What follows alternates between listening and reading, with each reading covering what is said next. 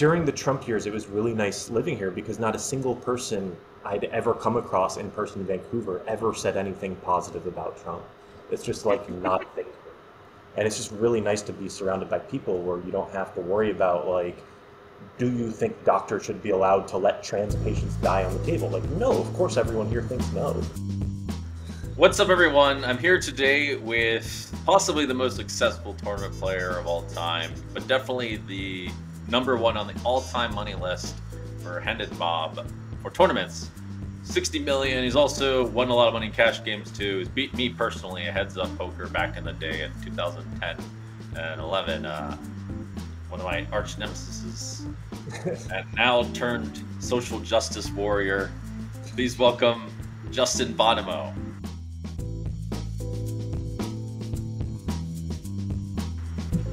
Wow, that was one of the most interesting intros I've ever had. Thanks for having me, Jungle Man. All right, well, I'm happy to hit some kind of notes. Are you a social justice warrior? Would that be a fair way to describe you? I mean, it's one of those terms that it's just like, it's only used by people trying to make fun of someone. So, like, I don't use that term myself. Oh, But certainly a lot of people call me that. Oh, well, like, there's a very common theme. I didn't know how common of a theme it was until I looked into it, but there's a common theme of, like, someone being, like, a warrior for peace, like, all these kinds of things, and spirituality, etc. I wasn't trying to make fun of you by saying that. I thought that was just a fun way to say it. I mean, yeah, you're good. I know you didn't mean any offense. You're good. It's a bit of hyperbole, but yeah. So I want to ask a bit about. I know you were in poker through Magic: The Gathering. You succeeded at many different formats. I know that you succeeded at Heads Up Cash Games. I think you've also won at Ring Cash Games, No Limit Ring Cash Games. I don't know if you played PLO as well. Maybe we played that. You beat me out of like 200 something thousand heads up. I knew this. I couldn't beat you to save my life in 2010 to 2011. Perhaps you'd like to talk a little bit about how you managed to go from Magic to going from all these other things. Like, what propelled you to make these shifts? Sure. So I started playing Magic when I was like 8. By the time I was 13, 14, I was getting pretty competitive at it, competing in the junior tournaments. When I was 14, I competed all along the East Coast, went to Florida a couple times for the junior national yearly tournament. And then when I was 16, I even went to Europe a couple times for professional tournaments. And these are tournaments you had to qualify for, so I was quite good and successful for someone my age at Magic. And then some of the older kids I played with, namely Brock Parker, who many of you may know, he started making a lot of money playing online. And I remember I used to watch him. He would play on an old school site called WSEX, World Sports Exchange. He was playing 100, 200 limit hold'em. And like, as a 16-year-old kid, that was all the money in the world. Just like every minute there was a $2,000 pot, like just going so quick. And I kind of thought like maybe I could make 1/10 as much money as he was making. Like that was my goal when I first started. Yeah, I remember when I was that age, I had lost like $3,000, and I thought that was like a ton of money. Or like, there's some kid making 2,000 in a week playing 5,100. I thought that was a lot of money. So yeah, those were the days when we thought like a few $1,000s was a lot of money. Yeah, things changed a little bit. Did you make any money playing Magic, by the way? It sounds like, because I know you can make money playing Magic. Yeah, I mean it's an expensive game. I spent a lot too. I did win 4 separate $1,000 scholarships, so $4,000 in college scholarships. Part of the junior division was they didn't give you cash prizes; they only gave you scholarships. In the 2 professional tournaments I played, I never found any success, but small sample. Wait, did you say you get scholarships from Magic? Yeah, I don't know if they still do it, but that used to be the prize for the junior tournaments. All right, I had no idea they did that. That's pretty cool. I think I got a scholarship, but not for Magic. Okay, so I guess you went from, did you play, oh, you did play Limit Hold'em. That's right, I remember. We talked very briefly about this. Did you enjoy it, or did you enjoy Heads Up Poker more? Maybe you just saw there's more money in Heads Up, because there was a time when Heads Up Poker was really profitable. That was a big reason why I shifted myself. Or did you follow these games from your passion, or what? Yeah, it was kind of circumstance organic transition. So I did start off as a limit hold'em player. I actually got my first poker buy-in ever. I sold my level 60 EverQuest Druid for $500 on PayPal, and that's how I had my first ever poker buy-in. Back in the days when you could use PayPal. I was 16, so all I did was I changed the year of birth on my information. Everything else was real, my name, my address, everything. Um, yeah, I played Limit Hold'em, 50 cent a dollar, grinded up, played 5-10 shorthanded, 15-30. Um, and then my bankroll was like $500 maybe, and I cashed for $2,000 in a $20 tournament. And I just kind of got the tournament bug, like really liked it at that point. And I kept playing Limit Hold'em, so I was playing both for a long time. And then Heads Up No Limit didn't come until years later. And honestly, the main reason why is I moved into Panorama Towers at the same time that Scott Seaver and Isaac Haxton did, probably like, I don't know, 2008 or something. Mm-hmm. And yeah, I just learned so much from Isaac. Like the way we thought about poker, the theoretical way we both thought about the game just clicked so perfectly. And he had already been playing No Limit Heads Up, but I hadn't, and I just learned everything I could from him about No Limit Heads Up. He was a great teacher. It's one way to learn. Definitely finding someone who's really good at what they do. I remember you even wrote "Trust the Experts" in or just generally speaking. I think it was in regards to I think it was in specializing in poker fields, or I don't know what it was specifically. Although definitely when learning anything, finding good experts. I'm trying to figure that out now. Actually, as I try to grow my podcast, is finding the super experts in the podcast industry, because there's more to this than it looks. We live in an age where you can't specialize in everything, and like you don't go to the doctor and say, no, I don't want to cast around my broken leg. I think gelatin will work instead. Like, you just listen to the doctor, you know? Yeah. And for some reason, people think they're the expert on certain things. Like, they might think they're an expert on sports or poker or whatever when they're really not. Mm-hmm. And yeah, my philosophy has just always been like, you can really shortcut the learning process by spending time and thinking about who you can actually trust, who you should listen to, and then doing it. Oh, no, absolutely. Now things are getting kind of complicated with the information age and all these everyone trying to hustle in all different kinds of ways and make money online, first of all. Yeah, you're right. You absolutely have to look at incentives. If someone is making money by being a poker coach but not making money as a poker player, like that's their incentive. They just want to put content out to make money. So maybe they're not the best person to trust. Certainly in the government and the medical industry, incentives are crazy and all over the place, and it really complicates things unnecessarily. Yeah, huge problems there. Does this fall under the umbrella of social justice, by the way? I mean, social justice, again, it's not really a term that I personally use, but like, I just try to be aware and honest about like what the world looks like, and I do my part to make it a better place when I can. I'm certainly not perfect, and I can't fight every battle, but I like to kind of steer discussions, thoughts in the right direction when I can. I've seen it. I've seen you do that. Yeah, and getting back to you, you've obviously succeeded really well in Heads Up. But from what I can tell, you've crushed Heads Up. You've probably won at Limit Hold'em too. You must have had money to play Heads Up from somewhere, and obviously done really well at tournaments. Is it? I presume. What can you tell more about what attributed to your great success? There must be. You must have some kind of special talents of sorts, I would think. Yeah, I mean, I've just always been obsessed with the game, and not only poker, but just games in general. Like, I've been obsessed with games since I was 8 years old. So my brain has kind of been like trained to think about games are kind of abstract sets of information, and some people they're like the button raised is a small blind short stack. Like, what does that mean? That just confuses them. But to me, it just makes sense, and it helps. Like, I'm able to think very linearly. Okay, because this number's smaller, how does that impact my strategy? And I'm that way with every game. When I'm learning a game for the first time, I'm instantly trying to learn that language, to figure out what each piece of information means my strategy should do. There is some math in these games, but like when you're sitting at the poker table, you're not just doing like calculus all day long. Yes. It's a lot of chess-like thinking where you're thinking like, instead of 5 moves ahead, it's more like if I do this with my range and he does this with his range and these cards come out, like what does that overall strategy look like? If he's betting every flop, how do I beat that strategy?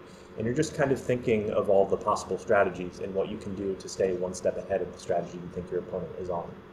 Yeah, I mean, I think that's pretty much the language of all high stakes players. And I think one thing that you're getting at is it's easier to be predisposed towards doing this when you grow up playing games. And just this style of thinking and thinking in a coherent way does lead to, it's kind of the premise of all successful poker play. Although I'm starting to realize that there might be something to do with all that.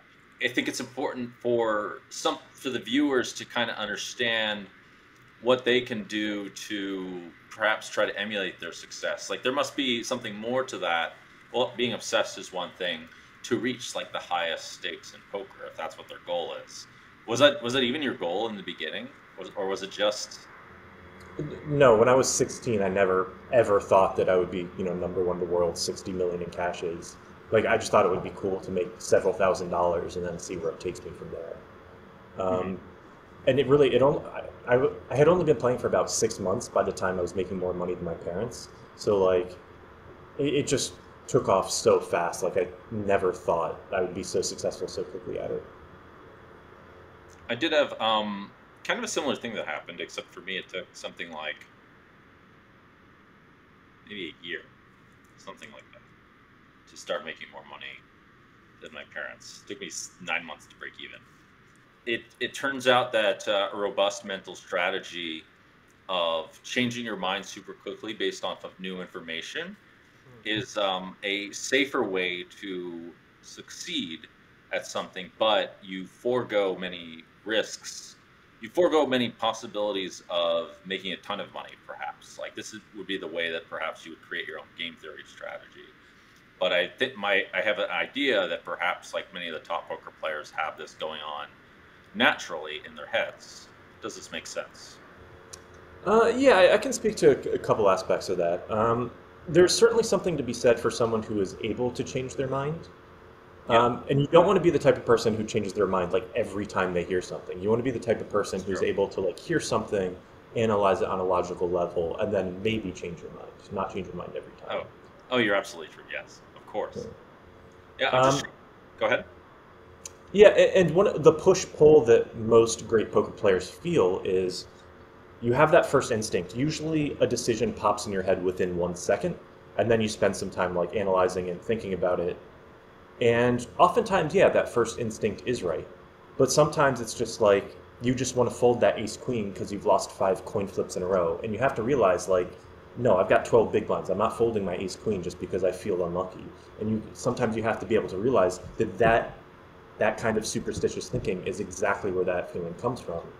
Whereas other times the feeling might be based on like he seems really strong, his physical presence is really strong, and I kind of have a subconscious memory of this meaning big hands in the past. So that would be the type of instinctual information that you want to listen to, but other times you just have to ignore it. Right. So it sounds like what would be really useful is being aware of where your feelings come from, of why you want to fold, and having that kind of an internal awareness. Is that right? Exactly, and being able to apply logic to that non-logical thing. Okay, okay. So we're gonna use some logic to analyze our own feelings and see where they Exactly. come from. Okay, okay. That does seem very, very, very super relevant to all high stakes poker. I'm starting to have the theory that this might be applied to some other things, but I find that you're an interesting case because you have actually taken it to apply to other areas outside of poker, whereas a lot of poker players seem to be content just playing poker.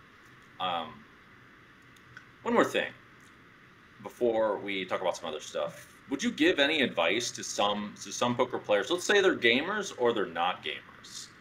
Would you give any kind of advice for them if they wanted to succeed at either high stakes and make some real money, or succeed at just let's just start with that because it is super hard to succeed at the highest stakes. It's almost unrealistic.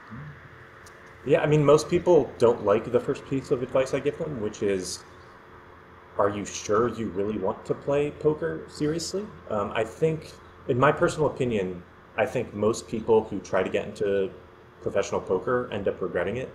And I'm Yeah. not only talking about the people who fail, because I do think 90 to 95% of people probably fail. But I even think out of the people who succeed, I think many of them end up with lives that are worse off because of poker. I think Really? it's a really tough game. Not only is it hard to make a living, but like it can wear down your soul. It's just like it's so competitive, it's so brutal. You have to hide your emotions. I think there's a lot that's unhealthy about the lifestyle. Really? So you think even in the high stakes scene with the tournament guys that you know that you got that many of you guys are not well, I don't know about you, but many of the other guys are not so happy doing it? Well, I mean, now we're getting into survivorship bias because the guys that I hang out with are literally the like 0.001% most successful players. Yeah. So But even then, like many of them, many of my friends through poker have quit because they just like didn't find happiness in it. And many of the ones playing, like, I wouldn't say if you look at the top 30 players on Hendon Mob, I wouldn't say that those are like 30 incredibly happy people. Many of them struggle with depression, anxiety, and other things. really? So you think it's like a high incidence rate? Like what percent of successful tournament players um, have these kinds of problems? Yeah, again, I'm not going to go into numbers, Okay. but I just don't see the happiest people in the world when I'm in a poker tournament, you know? Okay. Well, what about well, that's a great transition to another subject, but let's just start with like how happy are you with playing tournaments? I think you must be pretty happy, and yeah, it seems like you're even pursuing other things, so it gives you the Yeah, freedom my to do that. happiness from poker has changed a lot over the years. About 10 years ago, poker fulfilled me on like basically every level. All of my friends outside of poker were poker players, just like I ate, slept, breathed poker. That was all I really cared about. Yeah. Um, yeah, but call it 8, 10 years ago, I kind of discovered like there's more to life. And I made a real point to make it so that I met a lot of friends that are non-poker players. My most recent hobby is acro yoga or partner acrobatics. And I love it because it's the complete opposite of poker in every way. Instead of competing with people, I'm working against them. It's not, 97% male, there's plenty of women there. Instead of sitting down all day, you're actually moving around, doing something that's incredibly healthy for you. You have to learn communication skills. You have to learn about like trust and keeping someone safe. So I absolutely love it. Most of my friends these days are in the acro yoga community, and they're just like awesome, wonderful, loving, open people with a lot of behaviors you don't really see in the poker world. Like poker players are very closed off, so it's really nice to be part of such an open, loving community. Yeah, I mean, I have been exploring different avenues myself. Not that one specifically, only because, well, it was clear that certain needs in poker were not satisfying me. Particularly, maybe you felt the same. Particularly, it felt like a very complicated version of running on the treadmill. But I think this is like a rat race, if that makes sense. Particularly when I was playing tournaments. No offense. I mean, this has made me not really want to study because it just felt like I gotta like wait till my due, and like eventually it's gonna be delivered, etc. And this is kind of what made me, in fact, start dressing up and acting crazy. Um,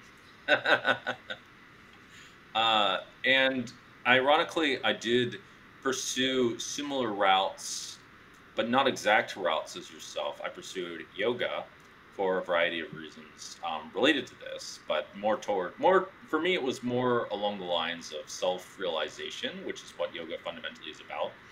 Um, I don't know a whole lot about acro yoga, but it sounds like that does apply. Um, I don't know how like serious about the theory it is. In addition, it occurred to me to um, yeah, try things that have a nonlinear or a less predictable payout for doing things, and also uh, create like some kind of value in some way that isn't linear. It started to. I wonder if you had this experience yourself, but money. I started to look at money and my desire to accumulate money. First of all, that it couldn't scale. That was a big problem. Um, and secondly, that it was kind of arbitrary. Do you know what I mean? It's like, why am I trying to like win this game, this precise kind of game in this abstracted way versus a game in a bigger way, which would be perhaps my own life fulfillment and social impact. Do these ideas resonate with you? Yeah, definitely. I think when you start chasing the poker dream, that you think that your poker success will align with your happiness, and then you discover it kind of doesn't. And it takes, if you're a tournament player, it takes a while to discover that because maybe you're entering these 2,000 player tournaments, and like, how many spots are you going to be happy with? Most people aren't happy with an eighth place finish, you know. Hmm. So you're already just like adding, 90 whatever percent of your days are just going to end in disappointment depending on, what form of poker tournaments you play. So that's already rough. But then sometimes, like, honestly, like, one of the more unhappy feelings I remember in my life was shortly after I won the Super High Roller Bowl in Macau. Um, I was just kind of jet lagged and underslept, and there was another tournament across town that, like, 100K or something, that all my friends were playing, so none of them were there with me in the 300K. And I was just kind of alone and tired and depressed after I won this tournament. And it's not the only time I felt that way. I definitely don't feel like poker success necessarily always brings you happiness. Well, yeah, totally. I think, by the way, for a lot of people, it would, at least at various points in their life. And personally, what I've been trying to change is to make it more colorful in the high stakes world. I mean, it's much easier on streams than in tournaments. Tournaments are a bit more complicated. High stakes tournaments are really complicated. It would need probably a change in incentive structure somehow to change it in high stakes tournaments, but it might be possible at like 25Ks or whatever to experiment a bit with these sorts of things and making them a bit more colorful. I saw Will Jaffe took a shot at you saying you weren't much fun in the super high rollers or something along these lines.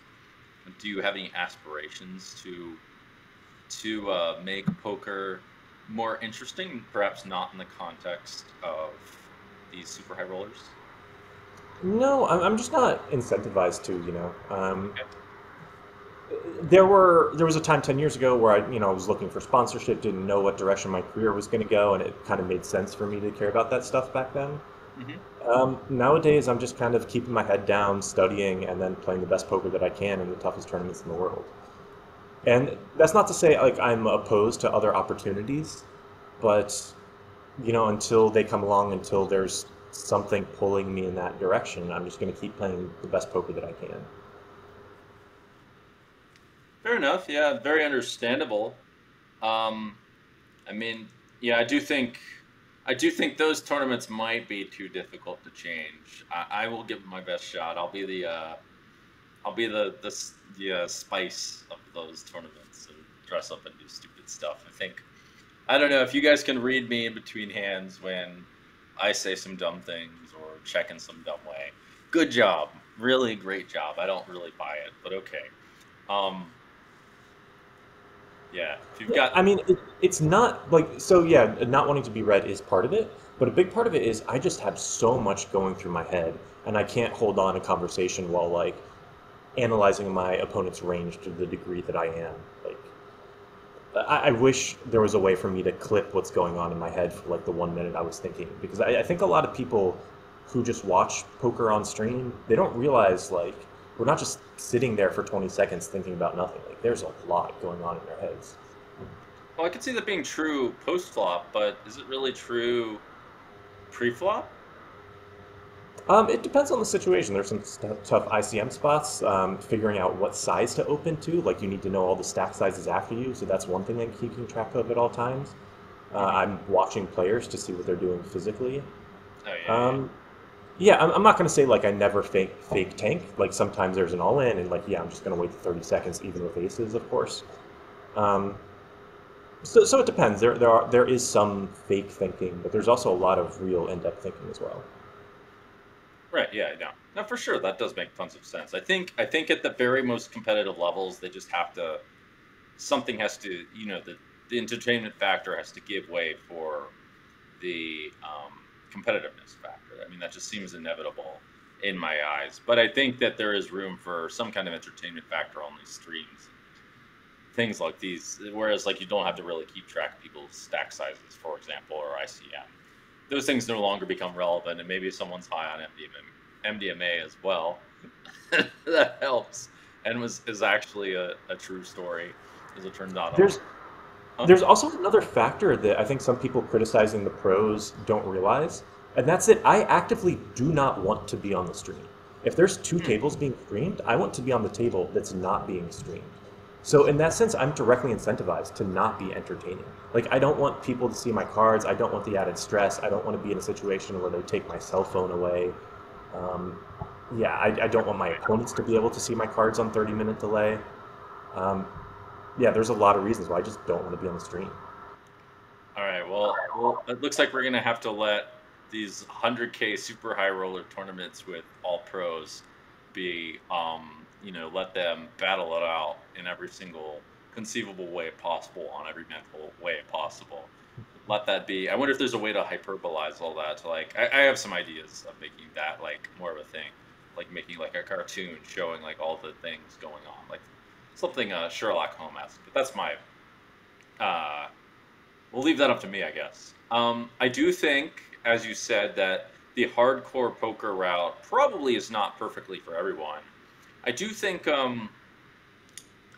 making a living could be really kind of the dream. I know many people that are quite happy making money from playing poker and make like good money. And I imagine that many people in developing worlds or developing countries or whatever, as long as the markets are good and the rake structure is good, this is like a realistic dream for many to aspire to if they're like playing video games or whatever and they just want to shift towards poker because gaming is becoming very popular. Do you disagree with that? No, I absolutely think that a lot of the successful poker players are happy. No. But I think again we're getting into survivorship bias. Like, we're forgetting about all those people 12 years ago that either failed because they weren't good enough, or failed because they didn't have proper bankroll management, or failed because they couldn't take the stress. Yeah, I mean, you are right. Actually, it'll be interesting to take a look at the silent information behind all of that. I do think that it is easy for us to see the bright side. I want to talk a bit more about your foray into social justice. Where does that fit into, um, yeah, and also feminism and these sorts of things? Is this one? I want to ask a question. Is this where your interest lies now, maybe, or acro yoga? And two, well, you gave me the answer for acro yoga, but how did you get into these kinds of things? Yeah, it's weird. Like, these issues don't come up in the acro community that often, mostly because we just all agree.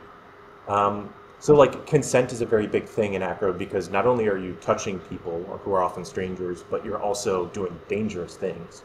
So consent needs to be like a very big part of it. We also party pretty hard in, situations where we're not wearing very much clothes, and so consent comes up in those situations a lot as well. But things like feminism, it's just like, let me put it this way. I spend most of my time in Vancouver these days, and it's just like during the Trump years, it was really nice living here because not a single person I'd ever come across in person in Vancouver ever said anything positive about Trump. It's just like not a thing.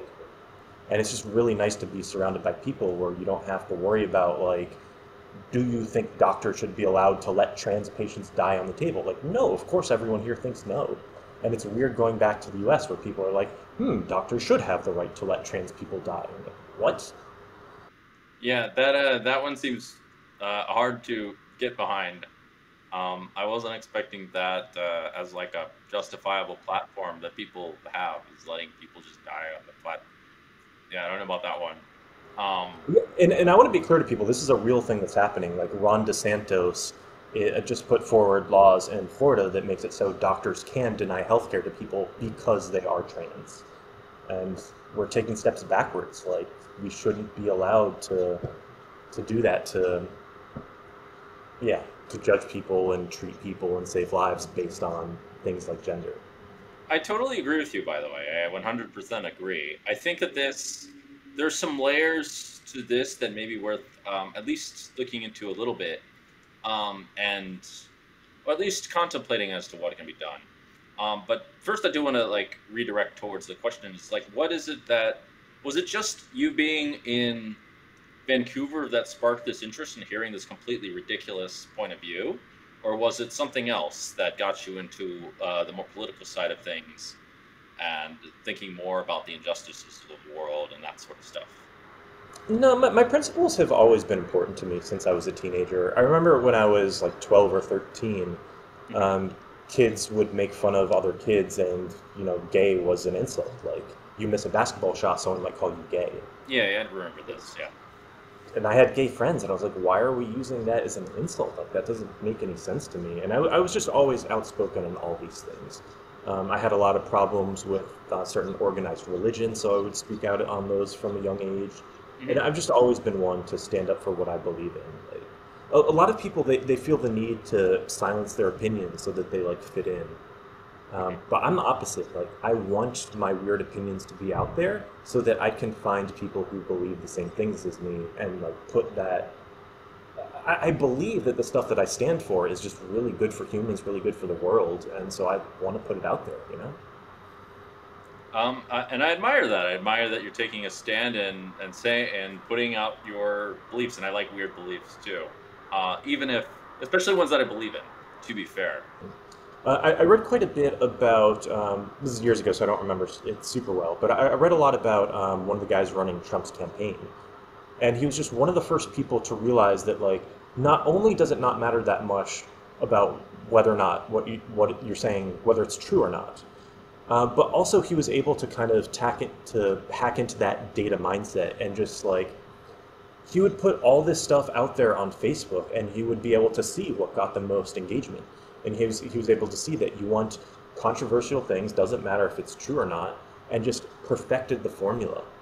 And that was one of the reasons why Trump got elected, because he was so good at this. Hmm. And yeah, with social media now, like now the cat's out of the bag, everyone knows this secret that like Twitter doesn't make money by promoting things that are like, oh, I agree with that. It makes money by putting the really controversial things at the top of the feed. And sometimes it'll just be like some silly fact. I'm trying to remember. There was an example I read the other day. It was just like some simple number arithmetic thing, and some guy like retweeted this like this is obviously wrong, and like people were enraged about this just like number problem being wrong, and it just went viral. And it's that's not going to happen about a math equation that's true. It's just people being outraged, and that's what spreads on the internet, and it's a real big problem that we're going to have to deal with. You're right, but I want to point out two or three things. First of all, do you see what the end goal is of these engagement things and what's wrong with that? Let's say I can see two end goals that you cite. Do you see what they are? I mean, mostly it's to make money. That's what Twitter cares about. For Yes. Trump, it was a little bit more complicated. He wanted to be president. He wanted to use the presidency to avoid going to prison. He wanted to fulfill his own ego, etc. Yes. In my view, all that is bad. Like if Twitter's trying to make money, all this stupid shit will happen, and it sacrifices all these other values that sacrifice the wealth of the society. Do you agree? Yeah, absolutely. Like it's causing immense problems, and I think it's only getting worse. And then the other thing we haven't even talked about is the addiction, because like it's a deep human emotional hormonal thing where we are addicted to this controversy. We are addicted to like clicking on that link because we want to see how bad it is. And Facebook and Twitter, they've really perfected getting us literally addicted to it. Yeah, that's very true. I mean, I still think basically all of this is like this is what's been going through my mind. All of this is essentially chasing this like false high of like getting like the equivalent of like a big stack in poker. Like that's what the ego version it would be like, and then that being like the version of happiness. But the problem with that is like, okay, once you've got that and it seems like you've felt this already. It's like, okay, what now? I've got the big stack. Like, there's nothing else, and now I got to get a bigger stack, and now I got to get a bigger stack, and it's like, well, there's got to be something else. And it's not just social media. I think it goes back to just capitalism in general. because we've seen people chasing false dreams ever since, you had advertisements in magazines. People thinking that, if they buy that big car, that's going to bring them happiness.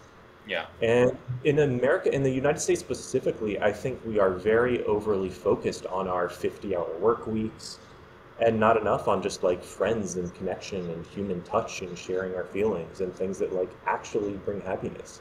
There have Hmm. been a lot of studies on happiness, and yes, money does add some amount of happiness, especially up to the point where you can pay for like your basic needs, your food, your healthcare, etc. After Yeah. that, it brings still some happiness, but very little. One of the things that has been proven to correlate extremely highly with happiness is communal living, just being around people that you love and trust. And we're just not focused on that in the United States, unfortunately. Yeah, I do think there's a bigger shift away from those things in the U.S. At least that's what I've noticed. But I've also been in like Los Angeles and Las Vegas, where you can really see this. Maybe that's where you're located. Oh, you're in Vancouver. That's right. Canada. Yeah, I have a full-time apartment in Vegas because I play so much poker there, but like Vancouver's where all my friends are. This is like the place that I want to be my home. I do think a big shift has gone towards that. And by the way, yoga and many of these philosophies essentially do advocate these things, although it's not written. These Eastern philosophies, especially, advocate these things, but it's just not written in exactly the same format.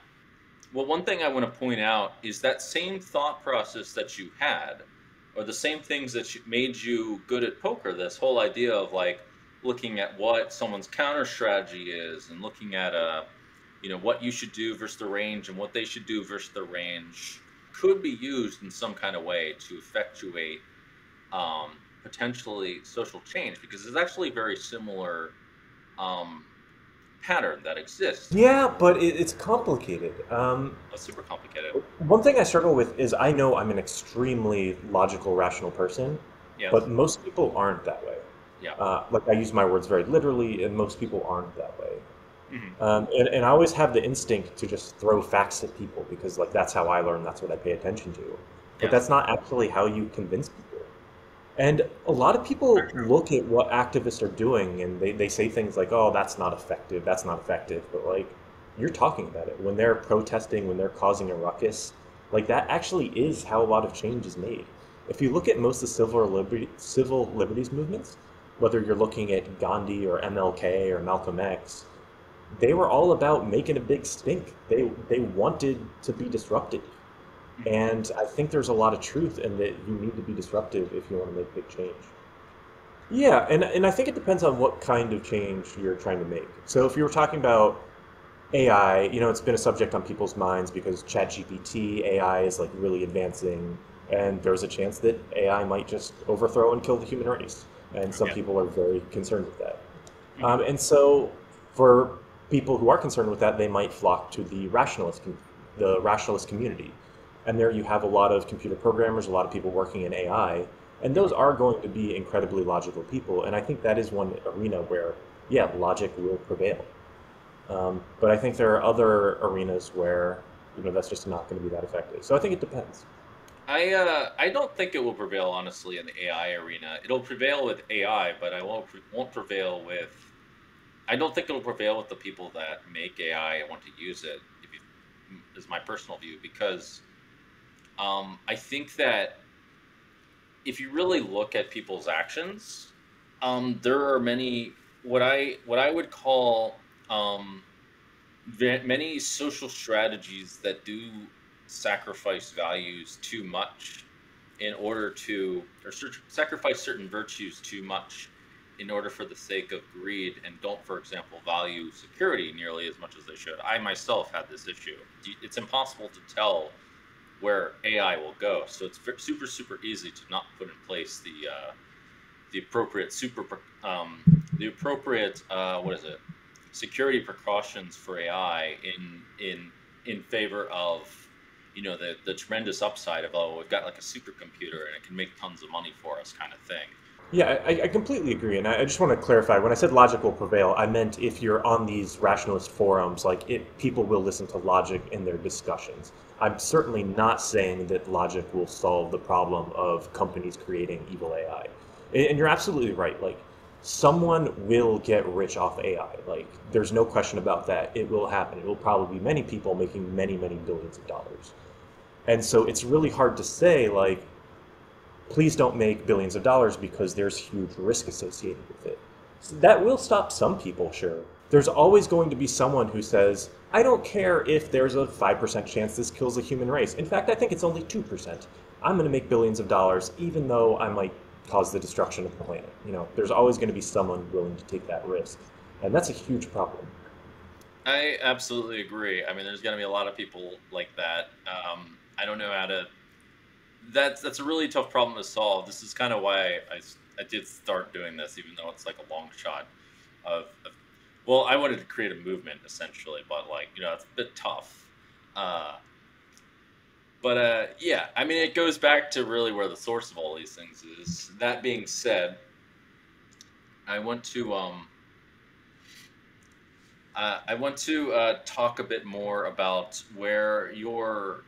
I mean, are you actually focused on making these differences yourselves? Are you like on these forums yourself? Are you like battling in the Vancouver? Are you? Well, you're not out there protesting, I presume, or are you? How far? Yeah, I've been to a handful of protests. Oh, you have?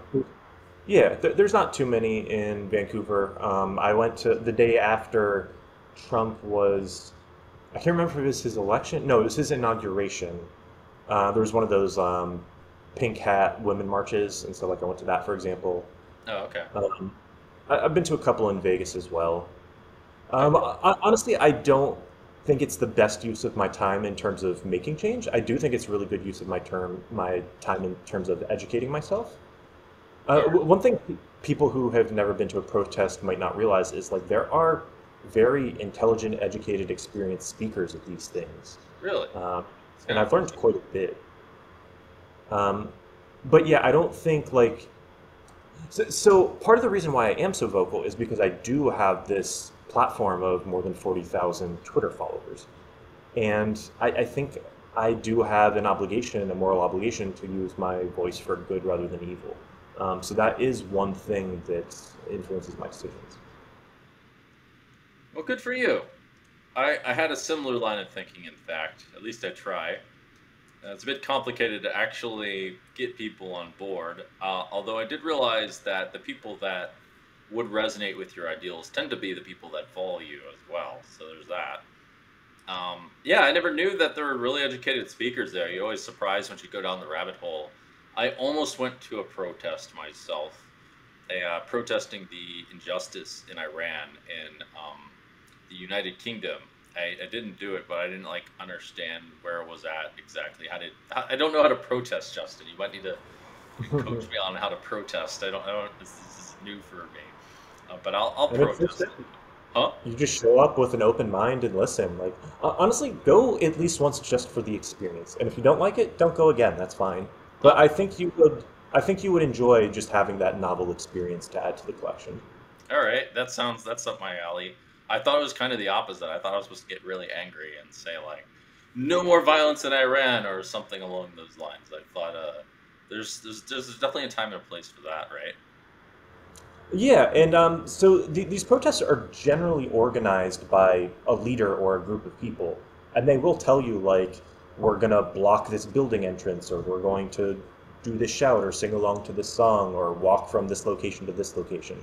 So it's not like if you show up, you're not gonna be burdened with like coming up with a strategy plan. There's someone there who's already thought about it, you know? So this is the same kind of thought. This is sort of a similar thought process in poker. It's like literally creating a strategy to like create a ripple in someone else's range in a strategic sort of way where they presumably don't like retaliate in a bad way.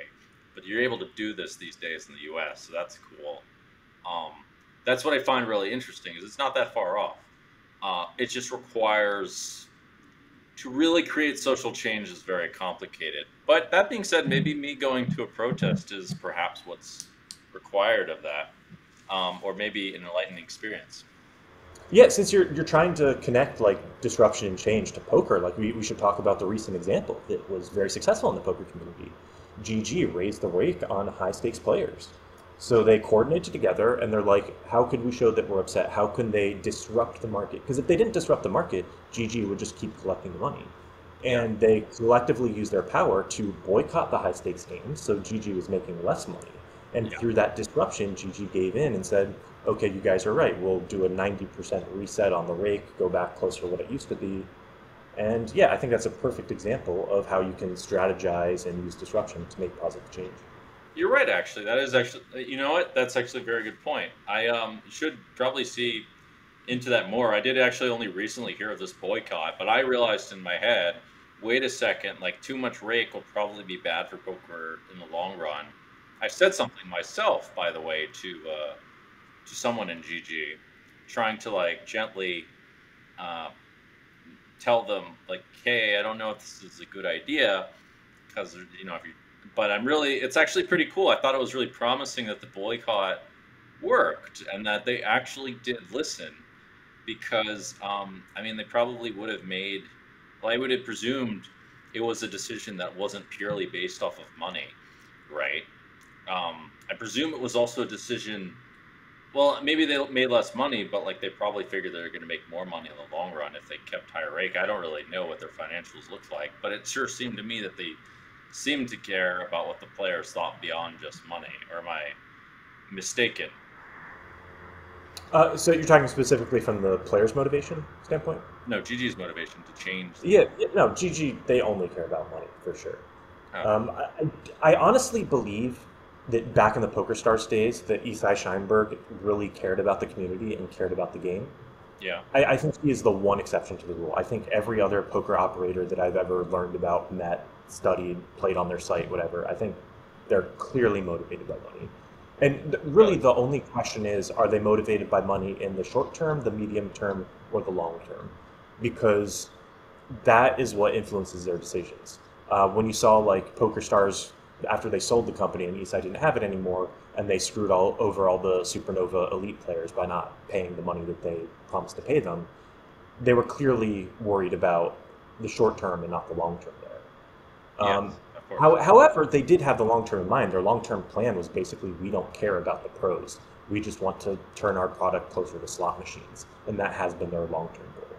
Unfortunately, it's terrible Right. for poker. Well, that's also just caring about the money. That's not caring about the players. It's, yeah, and they're not. I think they're not doing so well. It's hard to say. Um, I I mean, they lost their market share to GG. Like GG has become the number one poker site in the world, and it's because they took advantage of PokerStars screwing over their customers and not caring about the pros. You know. It does really look that way from my perspective. I mean, one interesting thing, by the way, I'll get to it in a second. It does look like it does really look like caring about the short-term value or the only the short-term values does eventually hurt the short-term values themselves. In a lot of cases, not all the cases. I've been looking in to see if this is really true or not, but this seems very often true, and certainly it hurts some things that you might not. Usually, those people aren't ideally, wanting to be hurt. As it turns out, it's pretty easy to not pay attention to things like being appreciated in society when you like try to steal lots of money from people and that kind of thing. Um, all this, by the way, I mean, I'm really tempted to advocate the Eastern philosophies because they all basically predict these sorts of events, just in different languages. Um, it's a little bit of a different subject. Do you know anything about that stuff? Does that interest you? Because you're doing acro yoga, which is probably a shift from yoga. Yeah, to be honest, a lot of people in acro yoga think that like yoga shouldn't be part of the name because it's not that similar. But Okay. I do really like a lot about Buddhist philosophies, Hmm. and I find that to be very useful as a poker player. A lot of Buddhism is just about like acknowledge reality and just be at peace with it. Hmm. And I think that's really helpful at the poker table. Um, yeah, you took your bad beat. Yeah, it sucks. Yeah, he hit his two outer. Yeah, you're short stack now. Like, okay, that's reality. Just acknowledge it. You don't need to say it's good, it's bad. That is reality. Just be at peace with it. And I find that mindset to be really useful at the poker table. Honestly, I use that as like a meditation way to like deal with pain. When I stub my toe, I like I focus on the reality of it. I'm like, my toe hurts now. It hurts really badly, but it won't. It's not forever, and I just have to be at peace with what's happening right now. And I find that that actually makes, call it 60% of the pain go away. Well, that would be like the idea of minimizing pain, of like reducing. It's like instead of with poker, you're trying to reduce your money lost, right? You're trying to cut down your leaks. In this case, your leak would be pain. You're trying to reduce the pain. Uh, would be my personal way of looking at it. Would you Yeah, say? I think part of it is just like don't be in denial, don't fight it, um, just be at peace. I think there's a lot of peace in just acknowledging things and accepting them. In I'm curious where your interest eh, um, in your interest in feminism and polygamy comes from. Is this also a Vancouver thing? No, not at all. First, polygamy has a bad connotation because that often means that men can have multiple wives, but not the other way around. I practice polyamory, which just Oh, means, excuse me. yeah, Okay. it's all good. Polyamory just means multiple loves. And there are some people who like learn about polyamory and have to work at it. I'm not one of those people. I was the type of person who like all around me, monogamy never made sense to me. Everyone I saw, they would swear they would be together their whole lives to God, and then they would just get divorced. Like I saw Yep. divorce rates were through the roof. From my perspective, everyone was just lying to themselves. And even when I was younger and I was happy in a relationship, like I would still be attracted to other women. Like I would love to make out with that girl over there at the party, and I don't because I'm restricted from doing that by like the laws of society.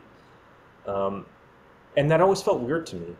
And I was also never possessive. I was like, if my girlfriend was attracted to another guy, I would think that like, yeah, that would be cool if like we were able to hook up with the people we wanted to, and I wouldn't want to stop my girlfriend from doing that because I want the same thing. So why would I be mad at her for wanting the same thing that I do? But I didn't know that polyamory existed. I didn't know that like open marriages were something that like healthy, responsible people did.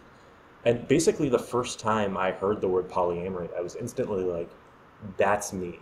There was no part of me that's like, I have to kind of change myself to fit in. Like, that was already myself. And it was just the most natural transition ever for me. Yeah, I do think these days it's kind of I think it's probably almost a necessity these days in some kind of way. Um, my personal jury is not 100% out, but I do think that I mean it resonated with me quite a lot, although I started to think in a different direction. I I definitely resonate with the idea of like, yeah, of course, like if you should be open to pursuing what you want and finding out if that's really what you want and that kind of thing, and certainly allowing the other party to as well. I definitely think there's a lot more territorialism. Is that the word? Territorialism these days, and a lot more double standards, etc., that are created by people not being open, and also by not uh, being fair towards their partners, and not really like being able to emotionally handle what happens with certain things. Yeah, I think it's important to think about like where those feelings come from. Like society teaches us that we are less of a man if our girlfriend kisses someone else or is even attracted to someone else. Hmm. And I think we're programmed with so many unhealthy beliefs like that. Oh yeah. Well, And I think there's a lot of growth involved in, opening yourself up to other possibilities. And I'm certainly not saying everyone out there should become polyamorous, but I do think there's a lot that monogamous people can learn from polyamorous blogs and books, for example. Jealousy, for example, it's just like anger. It's an emotion we also experience. It's fine. It's healthy. It serves a purpose. But if you're experiencing a lot of it and it's making you do crazy, irrational things, then it's just like anger. It's something you can work on. And if you just have a little bit of it, then that's fine too. It's something you can talk about and learn where it comes from and be at peace with it. No, I think they are very similar. I think all the excessive versions of emotion where they become in the crazy category of causing all kinds of problems are essentially the same. And I can definitely see how the openness of polyamory, especially, I'm not well educated on the subject, obviously, but I can see how that, I know a little bit about it because I've met people that are poly and dated them and that sort of thing. But I could see how that could be really relevant to a lot of monogamous relationships that have all kinds of problems, and people don't seem to value things like honesty very much these days, and create all kinds of bad. I mean, I just call them bad social strategies personally, but that's just me. But create all kinds of problems in the long run. I think that the thing you said about like someone being less of a man is a very common social manipulation. I mean, also on the other side too, like women being oppressed by the patriarchy and all this kind of stuff. At least in certain contexts, I can't speak so much for a woman's experience, though I'm not exactly a woman, unless I decided to go that route. Yeah, I mean, you're definitely right that patriarchy is a big part of it. And if you just think of like human evolution, we have had a lot of success by like teaming up into different sects and just like amassing power for those sects and keeping power. When I say sects, I mean SECTS, Hmm. and just amassing power for those groups. And I think that's part of the reason why religion has been so successful because it really creates an us versus them mentality. And I think patriarchy has been a lot of the same thing. Like men have amassed a lot of power and they have their like boys club and it's a way of holding on to the power in the in group. And a lot of politics are just like, should we keep our group as the powerful, successful ones? Or should we like share that with other people? And of course, I think in the year 2023, we have enough resources that like every child in the US should be able to eat lunch every day. Hmm. Some people think that's a crazy socialist belief, but that's what I personally believe. Um, I definitely agree that a lot of that has been. I think those. I mean, I look at it a little bit differently. I do see how the patriarchy and these sort of crystallized political institutions have they've amassed like essentially the equivalent of like big chip stacks, and they want to keep those big chip stacks there, um, and they're not so willing to share parts of their chip stacks with someone else. Um, and I think that the underlying current of that, of some version of competition and some version of, I want to say, there's some kind of force that pushes the competition in these sorts of ways. But it's similar to, from my perspective, it's similar to like the forces of nature, and just like the forces of things that are different that cause people to be pushed in this kind of direction. But I don't really I'd have to give clear examples to show. But I do think that's what eventually pushes society forward. I mean, I do think that, for example, it's not a coincidence that men and women, there's two genders or whatever. I mean, there's more than two, I guess. You know, there's more than two genders. To be more than one gender is what I mean to say, and that the force between all the genders pushes society in a positive direction. I think there's not a coincidence that that's the case. Um, But like, does society benefit from having multiple genders? Yeah, no, I absolutely do. And like, again, going back to evolution, like, there's a reason why there are multiple genders. I obviously think women add a ton of value to this world. Men do as well. Some people think feminism is about hating men, and like, no, absolutely not. When I speak out against toxic masculinity, it's not that I think masculinity is toxic. I think that some masculinity is toxic. It's like for sure, water is good, toxic water is bad. Masculinity is good, I toxic agree. masculinity is bad. Yes, Um, yeah, and I'm very big on like we don't need to live in the 1900s view of what it means to be a man. Like if you don't know how to change a tire, like that doesn't make you any less of a man. I agree. I And agree totally. especially in today's world, there's a lot more to being a man than there used to be. Like sharing your feelings is a big important thing in society. Like going to therapy, that wasn't an option 200 years ago, but now it's actually a very healthy, positive thing to do.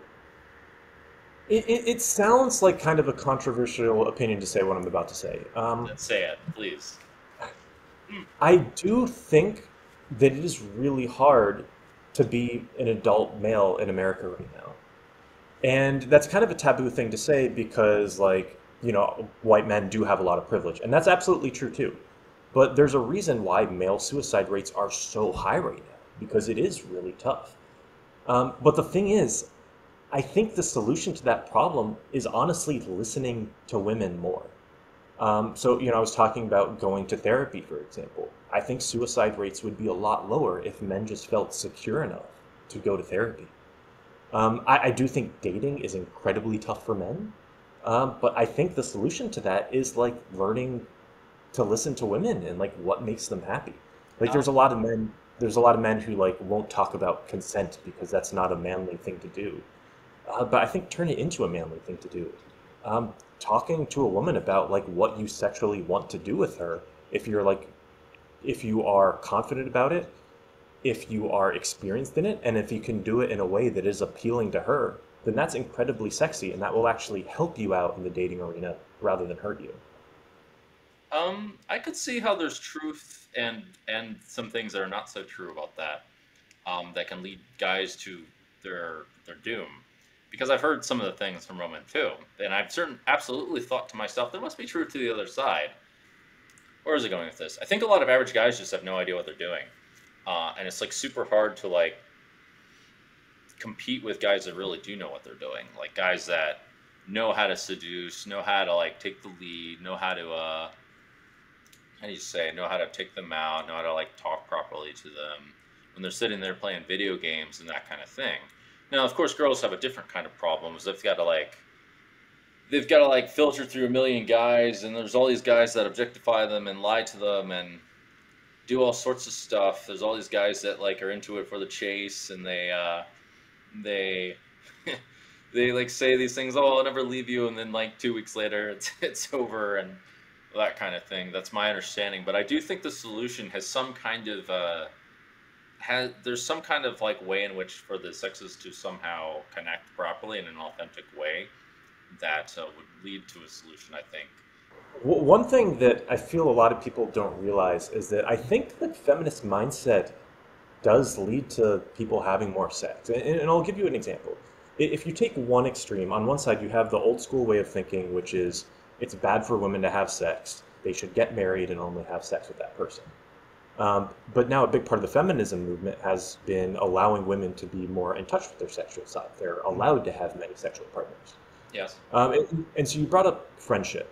You're definitely right that in a lot of, especially like old school circles, like if you're friends with a girl first, that can cause problems. But personally, in my circles, where people are polyamorous, where people are going to kink parties, where people are going to play parties, there's a lot of people who are friends who are just like, it would be fun to hook up with my female friend. Like, why not? Let's do it. Let's see what happens. Hmm. I think that's something the world should strive for more. But more commonly, like we'll just have like little make-out sessions or whatever, and they're just fun. And sometimes it escalates to sex, and sometimes it doesn't. But like, I love having female friends who there aren't these like strict walls with. Like we I can agree. play with each other, we can have fun, and we can be friends at the end of it. Or maybe it can turn into more. I'm speaking from experience when I say that like being a friend with someone doesn't have to mean that there's no touch, that there's no play on the table. Oh, for sure. And I think that's one of the things we can learn from the self-positive movement that even conservative men would benefit from if they were able to incorporate it in their lives. Does that Uh, make sense? yeah, it totally does make sense, and I definitely think there's a lot of this extreme conservatism is not really doing anything good for anyone. To be fair, um, it's not so good to deny things like rampant sexuality and or if someone's really sexual, they like kind of should just embrace it. I would say because I mean you can see all the time people's like denied sexuality comes out in strange ways. Yeah, and I do want to acknowledge two things you're talking about because they are some things that men feel that feminists often miss, but you're right about them. It can be really frustrating for men to not be able to find a woman to date, to find a woman to touch, to find a woman to connect with, to find a woman to talk to find a woman to have sex with. That's a problem that many men struggle with, in some cultures more than others. Um, and you're right about the fact that we can use Tinder as an example. 10% of men are getting, I don't know if it's 90% of the women, but it's absurdly lopsided. And it's really hard to be someone in like the bottom half of the population. Um, and so, yeah, I want to acknowledge like both those things are true. However, I still think the answer is kind of becoming more progressive, becoming more in touch with feminism, listening to women more. Um, One example is um, giving a woman an orgasm. Like that's something women want. 100 years ago, it was bad for men to give oral sex to women. That was a bad thing for a man to do. You're not a man if you do that. And that's not true anymore. We need to move past these old things and like learn how to make your partner happy. I would definitely I agree with think that. that's something that like should be obvious. But a lot of men have this thing like, oh, women don't know what they want. I'm going to be a real man and not listen to them. Like, hopefully you're dating someone because you actually think she's smart and you respect her opinions. So like maybe try listening to her and try to work with her to give her what she wants. Call me crazy. Yeah, I agree. Also, most of those perspectives of these, like what a real alpha is or whatever it is like completely whack. Do you have? Is there a particular reason why you decided to dye your hair pink? Are you open to other colors? Yeah, so it started as a kind of a happy accident. I actually dyed it red for Burning Man in 2014, I think it was. And then the sun kind of faded it to pink. Hmm. And I really liked the pink. And over time, it came to represent a political message to me. And it's largely it's a protest of forced gender roles and a protest against toxic masculinity. Um, I'm a big, so I've never been someone who's felt like I feel more like a woman. I've always felt like very strongly, like I'm a man, I'm very comfortable in my body, never felt gender dysphoria. But I felt that the other way that people saw what it meant to be a man was not in line with my way of what it means to be a man. So like I think confidence is a good thing, but I think confidence should make it easier for you to help other people. I don't think bullying people, for example, is a confident thing. I think that's something that comes from insecurity, and the confidence that I have leads me to help other people out rather than feel forced to, lower their status to make me feel better about myself. Does that make sense? It makes perfect sense, and I completely agree. There's not really a whole lot of logic behind bullying, etc. I mean, actually, this thing that the Buddhists said that compassion is the root to solving all the world's problems. I mean, if you look at all the world's problems, it seems like that really is the real answer to creating a more beneficial collective benefit from everyone. Um, that's what I've noticed, at least from my analysis of looking into these situations. And by the way, I also agree that gender roles should not be forced into one thing or another. There's clearly a spectrum of like someone who's more male or female or whatever it is, and I mean that's obviously just true. It's like ridiculous to typify these kinds of things. I'm curious what the solution would look like on a grand scale for society because there's all kinds of problems these days. But if any of this helps, that would be fantastic. Um, do you have any last things you'd like to talk about? We've gone on for quite a lot of time. Anything you'd like to promote? Uh, Um, I do want to touch on like finding the answer because I do think the answer's out there. I think we have a lot of data. One of the number one reasons I'm a progressive is because I use data. You know, we could come up with any number of ways to measure like what's the best country in the world. You could look at life expectancy, you could look at poverty rates, you could look at education, you could look at infant mortality. And almost across the board, and all these things that we would agree on are good things, the US is rated like somewhere between the 15th and the 20th best country in the world. And I find that if you look at the top countries, like they are more progressive, they are more feminist, they do provide health care to citizens, they have fewer guns. So I certainly think we could learn a lot from that. The number one thing that I think represents my political beliefs in the world, the number one word for it is just compassion. I think compassion is like a really strong quality in a person, regardless of what your gender is. And that's really what I want to stand for at the end of the day. I think there's so much more room for compassion in how we treat like one other person, how we vote on a political level. I think it's really what the world needs today. I agree too. I think I have the suspicion that this will be seen on a grander level at some point, with things all scaling, all the powers essentially scaling. But I hope that what you say is really true.